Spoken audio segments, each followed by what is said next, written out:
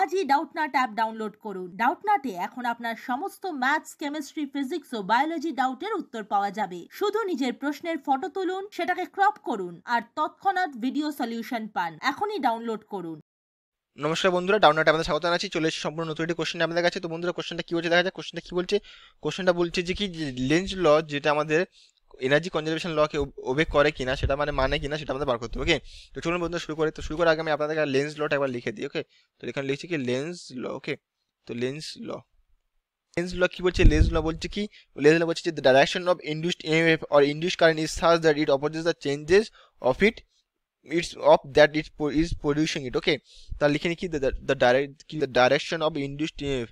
Okay, the direction of induced, okay, the direction of induced EMF of or induced current. Okay, যে কোনো কিছু তৈরি হতে induced EMF হতে or induced current হতে হবে। Okay, the direction of induced EMF or induced current. তাহলে direction of induced EMF or induced current কি করছে? Induced current is such that, okay, that direction of induced EMF or induced current is such that it opposes, okay, it opposes the change. it not directly opposes, it opposes the change. Actually directly এর ভ্যালুটাকে কিন্তু change করে না, কি করে না, চেঞ্জটাকে oppose করে। ওকে, it opposes the change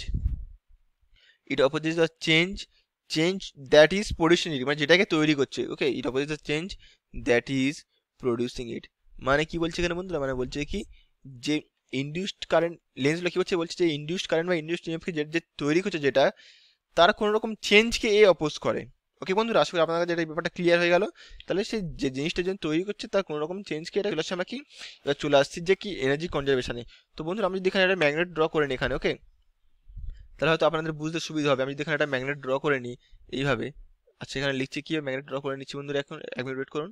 তো বন্ধুরা, যে এটা একটা ম্যাগনেট আছে, এটা যদি আমরা এদিকে মুভ করাই, মানে কি আমরা যে এটা একটা কয়েল, ওকে, এটা একটা কয়েল আছে, আমরা যদি এটা একটা কয়েল, তো বন্ধুরা আমরা যদি কয়েলের কাছে মুভ করাই, তো বন্ধুরা কি হচ্ছে? তাহলে কি হচ্ছে? তাহলে বলছে কি যেখানে একটা নর্থ পোলের জন্য এখানে একটা কি হচ্ছে, সাউথ পোল, এই যে পজিশনটা চেঞ্জ হচ্ছে তার জন্য এটা কি এখানে কি এখানে বলছে কি এখানে যদি কাছে কাছে নিয়ে যাই, তাহলে এখানে একটা নর্থ পোল সৃষ্টি হবে। ওকে, তাহলে এখানে একটা নর্থ পোলের সৃষ্টি হবে, যেটা কি করবে, যেটা কিনা এর কাছে আসে, মানে এই পজিশন চেঞ্জ থেকে আটকাবে। আমি যদি মেকানিক্যালি হাত দিয়ে যদি আমি এটা চেঞ্জ করাই, তো এটার বাধা সৃষ্টি করবে, যেরকম এখানে একটা ইনডিউসড কারেন্ট সৃষ্টি হবে। ওকে, তো তাহলে কি হবে? তাহলে কি যে এটা এর পজিশন চেঞ্জটাকে বাধা দেবে।